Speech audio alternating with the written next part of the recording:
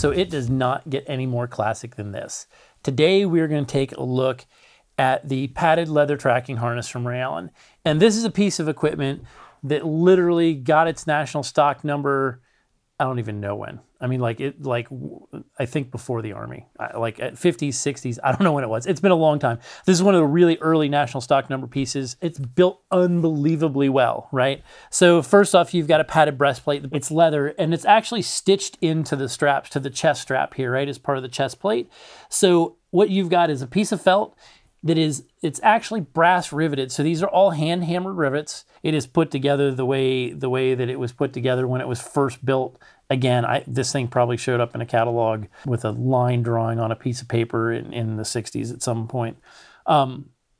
But you've got 2 layers of leather as you come across here that, again, riveted in, stitched in. It's stitched with 277 thread on the top, which is really, really heavy-duty stuff. The leather is all northern hide, so the grain is really tight on the hides. It's 12-14 leather, so it's like almost a 1/4 inch thick. I mean, if you just want something that is built really well, this is actually done old school, where you punch a hole through all this stuff. You put the post up in there. You slam the rivet on there. You hammer the rivet over like they did, like they did a bazillion years ago, or like they've been doing for a bazillion years. And then you cut it off, and then you round it and you smooth it.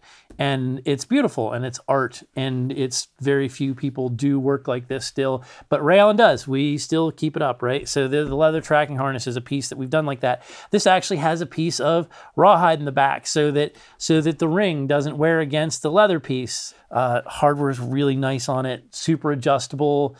This is like, if you're looking for old school craftsmanship, well built, this is it. Like, this lives it. It owns it.